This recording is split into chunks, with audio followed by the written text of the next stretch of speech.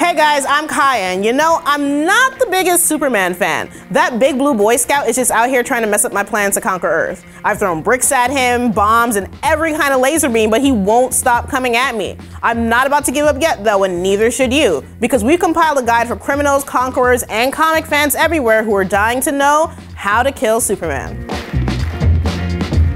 Let's start with the basics. Kryptonians evolved a dense cellular structure to survive their harsh home planet. And Earth's yellow sun grants them vast superhuman powers and makes them virtually invulnerable. The key word being virtually. We're gonna get into more obscure means to kill the Man of Steel, but first we gotta address that old standby, kryptonite. This radioactive rock was formed in the destruction of Krypton, and it comes in several different varieties. But if you're out for blood, your best bet is that green stuff.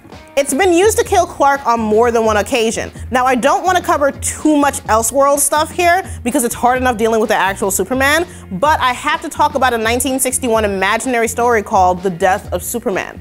Lex Luthor has a change of heart in prison and decides to use that big bald brain for good. He discovers a cure for cancer, and in return he gets paroled and becomes BFFs with Superman. You cure cancer, then I guess you get out of jail. Cool. Of course, the cure is just a ruse, and Lex blasts Supes with kryptonite rays until he dies in agony as all his friends watch.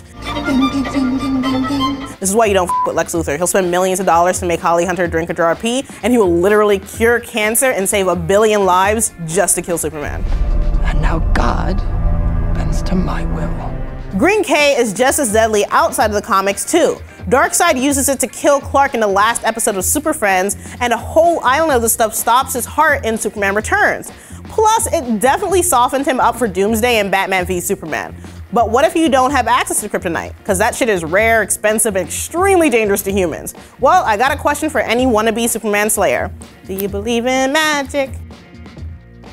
And the music is singing, and there is a sun. At the end of the day, Superman's a creature of science. He can withstand the physical forces of the universe, but when it comes to the supernatural, he's as weak as any mortal. Magic. Superman's weakness to magic is why Shazam always gives him a hard time, and how Wonder Woman's sword is sharp enough to cut through his skin. Occasionally, Clark has space magic powerful enough to kill him, like when C-list villain Dr. Light brainwashed him into suicide by magic wand, or when some jabroni named Count Crystal murdered Superman and sent his ghost to hell. When it comes to villains, these guys aren't exactly heavy hitters, and honestly, it feels like any random Ravenclaw could kill Supes without breaking a sweat. But if you're a muggle like me, you can always make him suffer with a shock to the system. Superman is one tough cookie, but he's not a god. You were never a god. His body can handle a lot, but saving the world can take a toll on you, and sometimes it can be fatal. He might come down with a bad case of Virus X, basically Kryptonian leprosy, or he can be poisoned by the very sun that gives him his powers. In All-Star Superman, another Elseworld story too good to ignore, Clark absorbs a fatal amount of solar radiation during his decades on Earth.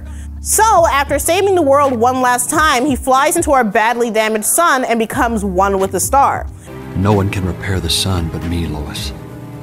I'm turning into pure energy. It doesn't even have to be that dramatic. Sometimes Kal-El's body can just burn out. 2016, the last time he died, was a very rough year for Superman. He was corrupted inside a fire pit on Apokolips, so he dosed himself with kryptonite chemotherapy. Then, after getting his ass kicked by a fake Kryptonian god, the strain became too much. Superman exploded and a blast of green light in his body turned into sand. Cool. I'm so upset about it. Oh no. He's dying in the lamest ways because he's a lame guy. He exploded into sand. Can we talk? Whatever. But don't worry, that wasn't the real Superman. The one that kicked the bucket was a rebooted New 52 version. The classic Clark was still running around in secret, and soon both versions were combined into one character with the same history and memories. It's just some comics bullshit, don't think about it too hard. But it does mean the current Superman remembers his most famous and least complicated death of all, getting punched really hard. Sometimes that's all it takes. Even the Golden Age Superman, arguably his most powerful incarnation ever, was beaten to death by a superpowered fanboy in Infinite Crisis. But the most infamous death of Superman was the 1993 saga of the same name.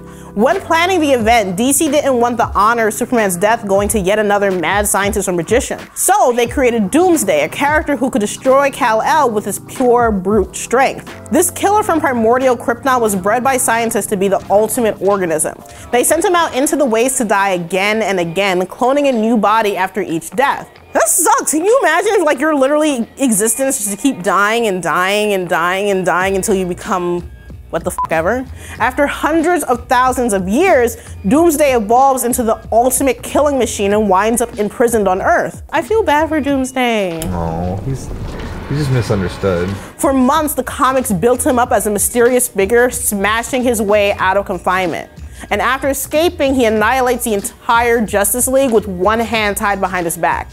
He carves a path of destruction towards Metropolis, where Supes is determined to hold the line. The two slug it out in one final battle, and after a Rocky II style double KO, both combatants lie dead in the streets. He dies. He dies.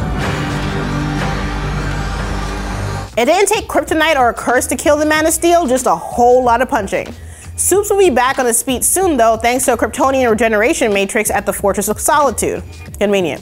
While his body healed, his soul was rescued by Pa Kent, who had a near-death experience of his own and convinced Clark to head away from the light. I miss you, son. I miss you too, Dad. Supes emerged from the Matrix with an edgy black jumpsuit, a triumphant new mullet, and a shitload of guns. Once his powers returned, the one true Superman was back again less than a year after he died. Most comic fans weren't surprised, but a lot of people believed the hype. I mean, the issue was supposed to pay for my college education, and now it's worth less than toilet paper. But I think people wised up by the time Batman v Superman came around. The second we saw Doomsday, I think everyone knew the deal. I'm surprised they even kept Henry Cavill off the poster for Justice League. Either way, DC isn't gonna let one of their most famous heroes rest in peace for long. It hurts to admit, but I might never be rid of this big blue bonehead. But that's okay, because I guess we need someone to fight for truth, justice, and the American way. Hi guys, thanks for watching another episode of How to Kill. I'm sorry Superman's your favorite character, but you know, sometimes he has to go down. What's your favorite death of Superman though, if you had to pick? Mine is gonna be when he explodes in the sand because it's just the most ridiculous thing I've ever read. So let me know in the comments below, and as always, subscribe to Now This Nerd.